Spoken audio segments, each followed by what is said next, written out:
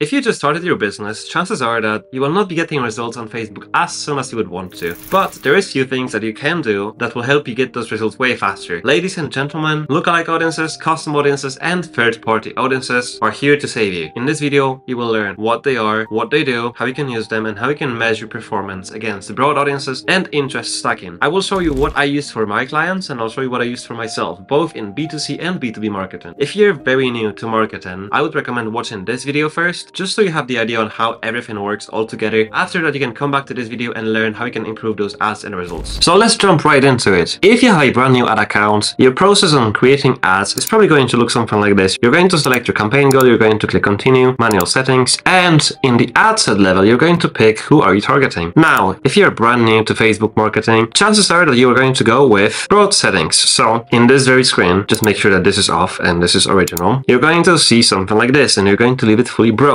But it's going to use a lot more money and time for Facebook to figure out who is your ideal target audience. The other option that you've got is just put some interest. So let's say we are looking for people that want to buy some houses. So as you can see, this would be the very beginning of your targeting. You would then go and stack those interests, probably like 20 of them, and you would compare it against broad. Now you've got two audiences. But in this video, I wanted to show you that there is more options, what you can do and how you can leverage that. So we would be talking about custom audiences and lookalike audiences. But what is the difference? Custom audience is when you have a CSV file or a group of people that have already taken an action and there is a limited amount of them. Facebook is going to show ads to those people and those people only. So let's say we've got people that clicked on your profile, that clicked on your post, liked your post, sent you a message. All those events can be then picked in here and we can run ads to those people specifically. So if you've got a brand new ad account, if you've never run ads, you're probably going to see nothing in here. And I'm going to show you what it looks like new account versus an aged account. This is where you go. You're going to go to Ads Manager Facebook and you're going to go to audiences. You're going to go create new audience, custom audience. You've got a lot of sources in here, but most of them are not going to be relevant to 90% of you. I would focus on website, customer list, catalog, video, lead form, Instagram account, and Facebook page. Those are the only ones worth, in my opinion, but you can of course disagree. So how it works. For most of you, if you're just starting out, you're not going to be able to use websites because you didn't set up your pixel yet. But what you can do, if you already had some sales, you're going to go to customer list and you can actually prepare a whole file and you can then upload that file to Facebook and match some fields such as first name, last name, email, phone number, and Facebook is going to find those people and you can run ads to those people. The cool part about it is you can use it for both service-based businesses and e-commerce businesses. All you would really have to do is download a file template, and this is what you're going to see. This is what you have to send off to Facebook, and you have to prepare data so it looks exactly like this. Once you have that file, you're going to go back to Facebook, you're going to click next, and you're going to upload that list in here. The next step would be to match the columns. Now we've got a file. Unless you're an e-commerce store, you're going to leave it no continue without values. If you are e-commerce store and you have the data on people that, let's say, bought specific products, click yes and assign those values. After that, you're just going to map those fields. You can go in here as well and you can click this button and make sure that all these add up to the appropriate fields on the left side. Once you've got that, you're happy with this, you click import and create. It's going to ask you to confirm it, but I'm not going to upload this file because I already have it. After that, it's going to change the status to populating, and once it's ready, it's going to say ready. Then you can actually start using this. This is a custom audience. Custom audience, like I said, Facebook is going to show your ads to a limited amount of people. After that, once you have something like that, you can go ahead and create a lookalike audience, which I'll go in just a second. I just wanted to show you the other stuff you can do with custom audiences first, because this was just a customer list. The other stuff that you can do, if you have some video ads or you have some organic posts, you can click video and you can go in here engagement type, and you want to be focused on people that have watched 95% of your video because those will be the hottest leads or people most likely to convert because they've already spent their time. Those are the people that you want to focus on. So you're going to click this. I would recommend that you're going to go and set it up for at least, I would focus on people within the last 3 months. Call it, so you're going to audience retention 90%, then you have to select the actual videos. So pick something that's popping up on an Instagram page, click this, select the video, confirm, add description if you want, then create audience. So now once you've got that type of audience, again, it's going to start populating, then it's going to be ready. The other audiences is going to be lead form. All of those are very, very intuitive. So all you would have to do is click lead form. And I would suggest people that opened the form but didn't submit it. If you want to do this one, open and submitted the form, that would go under retargeting, but this is a topic for a whole nother video. The key part in here is that once you've got those audiences, you want to go and create lookalike audiences, because this is how new people can actually leverage Facebook's algorithm. Because if they have limited amount of data, let's say 1,000, 5,000, automation, they're going to run out of this pretty fast. So now lookalike audience is going to show your ads to people that Facebook thinks are similar to the ones that you've uploaded. So let's say you've got a customer that just bought a car from you, and you've got 5,000 of those people, a full list, and you want to go and create a Facebook lookalike audience, which will then take that data, go ahead to Facebook and find 1%, 2, 5, 10% of people like them. And all the percentages in here, meaning how close of a match are those. So if you already have that uploaded, you're going to click purchase, and you're going to go ahead and select the region. I selected United States, and you're going to go ahead and pick percentages. So in this case, we've got 2.8 million on 1%, and depending on your audience size and how many people are you actually targeting the market size, you're going to decrease or increase it. I would always aim to have it at around 1%, just so the audience is at least 300,000 people when you go to the actual ads manager. So this is what I stick to. If you want to, you can create multiple ones. So let's say we want to have one audience that is 2.8 million people. You want to have one audience that is 1%, the other one is 1 to 3%, and the other one is 3 to 7%. Once you've got that, you can then create 3 different ad sets, and you can figure out which one is going to be converting the best, which one gets you the best cost per lead or cost per sale. Because once you have that data, you'll be able to get the most money out of your marketing bucks. Just like I said before, I'm going to show you now what it looks like on an aged ad account.